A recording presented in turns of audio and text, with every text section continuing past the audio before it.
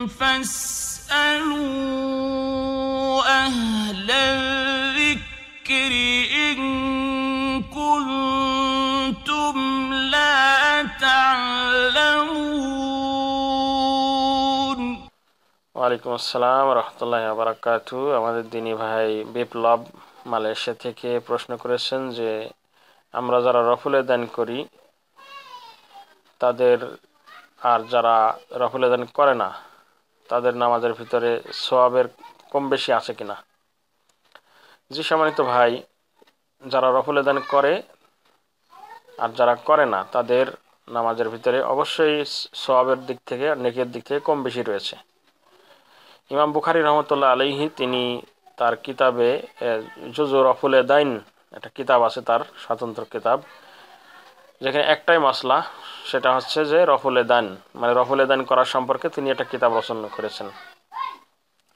সেখানে উকবা বিন আমের থেকে একটা আসার অর্থাৎ একটা সাহাবীদের হাদিস এনেছেন, যে হাদিসটিতে বলা হয়েছে যে বিকুল্লি ইশারাতি আশরা হাসানাত, প্রত্যেক রফুলে দাইনে 10টি করে নেকি রয়েছে। অর্থাৎ প্রত্যেক রুকুতে যাওয়ার সময়, রুকুত থেকে ওঠার সময় রফুলে দান করলে তার প্রত্যেক রফুলে দাইনে 10টি করে নেকি রয়েছে।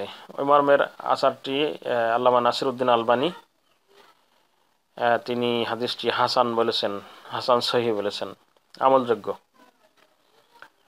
আর ইমাম বুখারী তিনি ওই কিতাবে এনেছেন আসারটি। অবশ্য কেউ কেউ এটাকে আল্লাহ রসুলের হাদিস বলে মানে উল্লেখ করেছেন। তারা বলেন যে উকবা বিন আমের রাদিয়াল্লাহু আনহু তিনি তার নিজের পক্ষ থেকে এই কথা বলতেই পারেন না, তিনি নিশ্চয়ই আল্লাহ রসুল সাল্লাল্লাহু আলাইহি ওয়াসাল্লামের কাছ থেকে শুনেছেন। তো যা হোক, এটা ইমাম বুখারী উকবা বিন আমের রাদিয়াল্লাহু আনহুর ফতোয়া হিসেবে উল্লেখ করেছেন তার কিতাবে জুজু রফুলে দাইনে। তো এখান থেকে আমরা বুঝতে পারলাম যে প্রত্যেক রফুলে দাইনে 10টি করে নেকি রয়েছে। এরপরে তো আল্লাহ রাব্বুল আলামিন বলেছেন কোরআনে, লাকাদ কানা লাকুম ফি রাসূলিল্লাহি উসওয়াতুন হাসানাহ, অবশ্যই তোমাদের জন্য রয়েছে আল্লাহর রসুলের মাঝে উত্তম নমুনা আদর্শ। হাসানা রয়েছে আল্লাহ রসুল সাল্লাল্লাহু আলাইহি ওয়াসাল্লামের জীবনে। এই জন্য আল্লাহ রসুল যেটা করেছেন সেই কাজটি আমরা যদি করি, অর্থাৎ ওই সুন্নতটা যদি আমরা পালন করি, তাহলে অবশ্যই আমাদের নেকি রয়েছে। আর যারা করছে না, রফুল দান যারা করে না, তারা নামাজের ভিতরে তারা সওয়াবের দিক থেকে অনেক কম সওয়াব পাচ্ছে। প্রত্যেক রাকাতে আমরা কয়বার রফুলে দান করি? রুকুতে যাওয়ার সময়, রুকুত থেকে ওঠার সময়, মানে 2 বার প্রত্যেক রাকাতে। তাহলে 2 বার রফুলে দান করলে 20টি নেকি রয়েছে। এই 20টি নেকি যারা করছে না তারা এর থেকে বঞ্চিত হচ্ছে। এটা একটা দিক। আর একটা দিক হচ্ছে যারা রফুলে দান ইচ্ছা করে না, মেনে নেয় হাদিস, যদি মানে তো ঠিক আছে, তারা আল্লাহর কাছে আল্লাহর কাঠগড়ায় তাদেরকে জবাবদিহি করতে হবে। মেনে কেন আমল করে না বা জেনে কেন আমল করে না, এর জন্য তাদের জবাবদিহি করতে হবে। আর এদিক থেকে আরেকটা ক্ষতি হচ্ছে, তাদের নেকি কম হচ্ছে সালাতে। আর আরেকটা দিক হচ্ছে যারা জেনে বুঝে ওটাকে অস্বীকার করতেছে। রফুল দানের হাদিস বুখারীর হাদিস, মুসলিম শরীফের হাদিস, সুনানের কিতাবের হাদিস, এটা সকল মুহাদ্দিসদের নিকট এই হাদিসগুলো সর্বাধিক বিশুদ্ধ হাদিস। এই জন্য ভারতবর্ষের শাহ ওয়ালিউল্লাহ মুহাদ্দিস দেওলভী তিনি বলেছিলেন, বা তার কিতাবে উল্লেখ করা হয়েছে, যে যারা রফুলে দান করে তারা আমার কাছে প্রিয়, যারা না করে তাদের থেকে। কেননা রফুলে দান করার ওই মর্মের হাদিসগুলো সংখ্যায় অনেক আর এবং বিশুদ্ধ, অধিক সহি।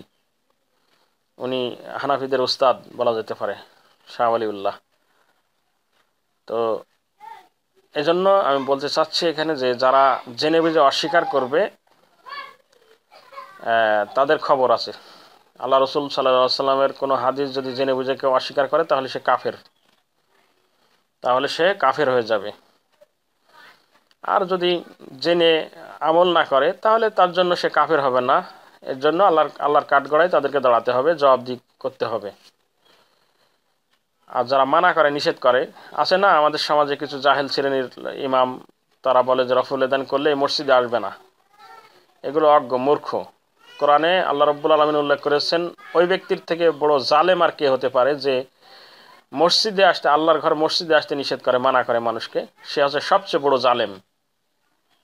কোন কোন এলাকাতে দেখা গেছে মসজিদ থেকে ঘাড় ধরে বের করে দিয়েছে রফুল দান করার কারণে। এগুলো সবই হচ্ছে মূর্খ, জাহেল। এদের আল্লাহ হিদায়াত দান করুন। আর আরো কিছু মূর্খ সমাজে কিছু কথা প্রচলন আছে, যারা রফুলের দান তো করেই না, আর রফুলের দান যারা করে তাদের ব্যাপারে কটাক্ষ করে এবং সাহাবায়ে কেরামের পিছনে নিন্দামূলক বা নোংরা জঘন্য কথা বলতেও তারা দ্বিধাবোধ করে না। সেটা হচ্ছে কিছু কিছু লোক বা সমাজে প্রচলন আছে বা বলে থাকে যে সে যুগে আল্লাহ রসুলের যুগে সাহাবায়ে কেরাম নাকি আল্লাহ রসুলের পিছনে সালাত আদায় করার সময় বগলে পুতুল নিয়ে নামাজ পড়তো, মূর্তি রাখতো, পুতুল। নাউজুবিল্লাহি মিন যালিক। কত বড় জঘন্য কথা! সাহাবায়ে কেরামের ব্যাপারে এরকম নোংরা জঘন্য ধরনের ধারণা রাখাটা একটা মহাপাপ, মহাপাপ।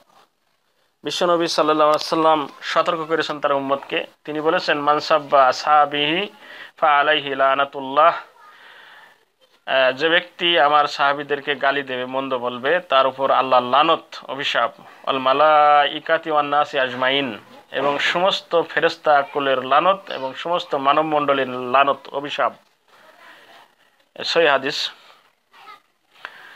তো আরো হাদিস রয়েছে এই মর্মে। আল্লাহ রাসূল সাল্লাল্লাহু আলাইহি ওয়াসাল্লামের সাহাবীদের ফজিলতের অনেক হাদিস রয়েছে এবং তাদেরকে গালিগালাজ করা হচ্ছে ঈমান নষ্ট হওয়ার মতো অপরাধ।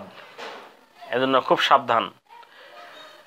সবচেয়ে বড় কথা হলো যে এক শ্রেণীর মুসলমান, হতভাগা মুসলমান, তারা এগুলো সমাজে প্রচার করে যে সাহাবীরা বগলে পুতুল নিয়ে নামাজ পড়তো।